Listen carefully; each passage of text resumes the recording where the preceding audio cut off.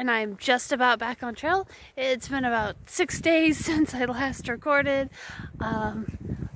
Yep, went and saw my sister and then flew back into Portland and then took a train and a bus to Cascade Locks and then got a ride or 4 to Trout Lake.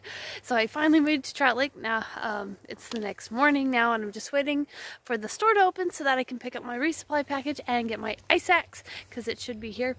So and then I'll finally be able to head up the mountain back to where I left off last year and fingers crossed hopefully actually finish the PCT. This is my last section. I've got like 454 miles to go.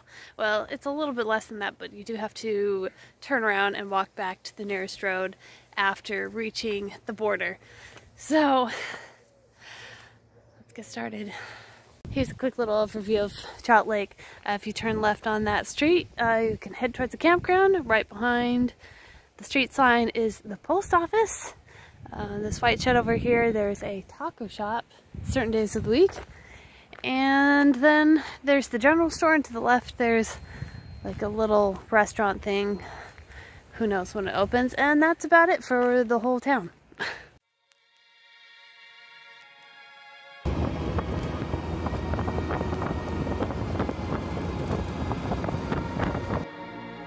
It was almost a year ago I sat over here on this road waiting for a trail angel to come pick me up. And now I've made it back to the trail. I'm ready to get started.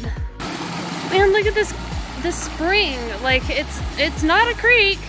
There's definitely like nothing above it, but it is flowing like its own creek.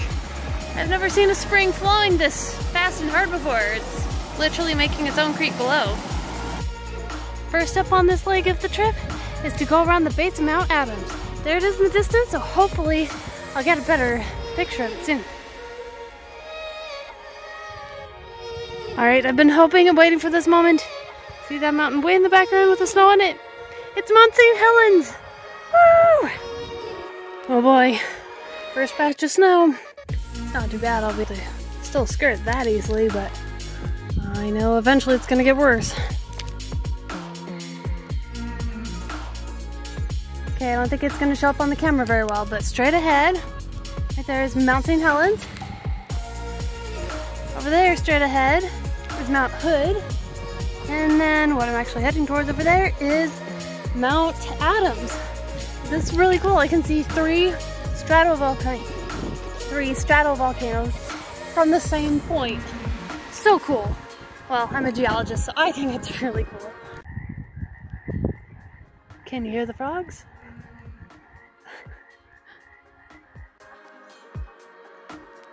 My goodness, there's a pond forming. Look how like turquoise blue it's gonna be. So exciting. This is cool. You can just see the snow's just like melting and forming this little stream right under the ice. Alright, I'm still going around Mount Adams. It's behind this little jut. I can still see Mount Saint Helens, and now I can also see Mount Ranier. Where is it on camera? Right there, that one's Ranier. I've been going through snow. I mean, there have been patches of dry ground, but it's mostly been snow for like an hour and a half now. And I know it's just gonna get worse tomorrow, but it's still tiring. Alright, see that ahead, all that snow ahead? I believe that is Goat Rocks Wilderness. I'm pretty sure I'm going through there tomorrow. That is what I'm nervous for. There's supposed to be a whole lot more snow up there. So, fingers crossed for tomorrow.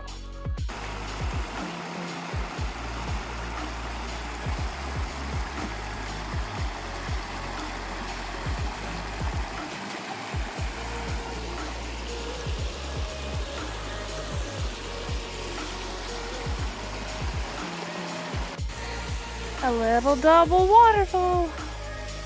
Oh wait, can you see it?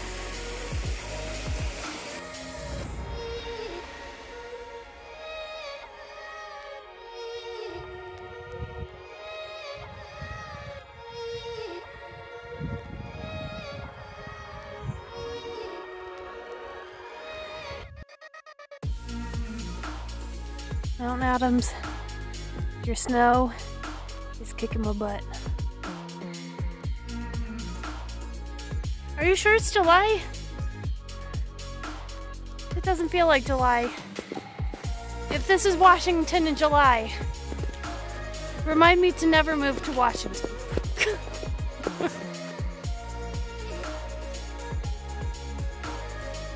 Baba.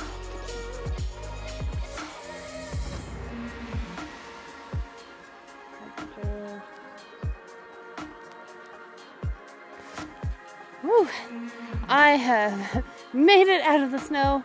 Occasionally there's little small patches, but that is the end of Mount Adams Wilderness. Currently at Lava Spring. That's what I just showed you. There's the spring coming straight out of the lava. I was thinking today was going to be the harder snow day. I mean, I'm sure I'm going to have snow at some point today, but the harder day is actually tomorrow. So,